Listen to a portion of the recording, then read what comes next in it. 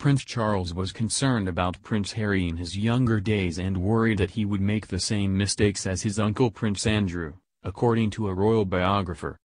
Prince Harry is now happily married to Meghan Markle and excitedly awaiting the birth of his firstborn child with the Duchess of Sussex.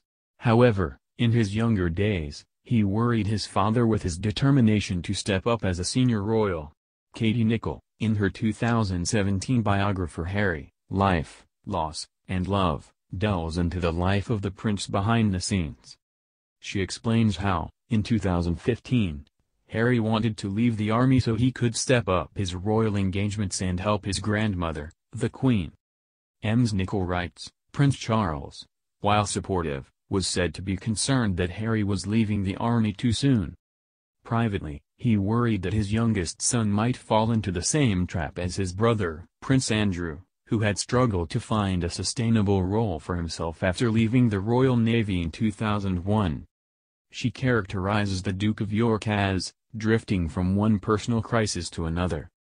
Charles' concerns came after Harry issued an apology for his drunken behavior in Las Vegas in 2012.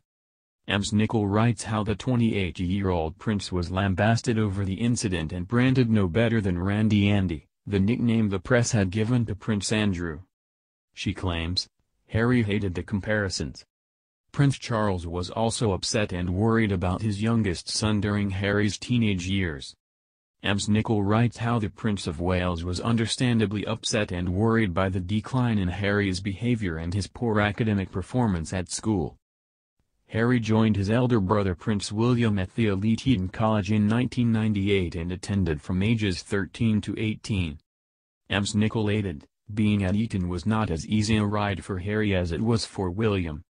She adds that Harry himself has since revealed, I didn't enjoy school at all. I wanted to be the bad boy.